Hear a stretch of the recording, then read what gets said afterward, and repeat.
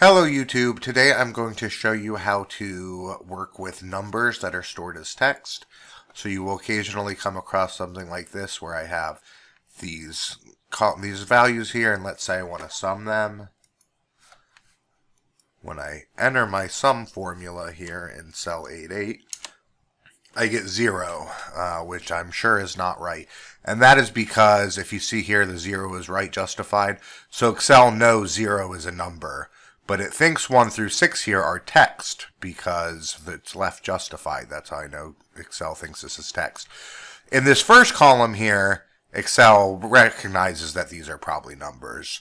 So it's going to give me the option. If I highlight these, I can just click on this little arrow box here, tell it to convert to number. There we go. And Excel took care of it for me. Now I've got my sum. Occasionally you will run into a situation where you do not have that little helpful arrow box and flags. So if I try to sum this, I also get 0, which is not very helpful.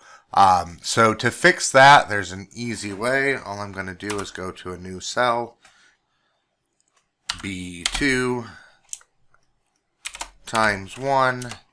There we go, and you can see it's right justified, so it converted it to a number.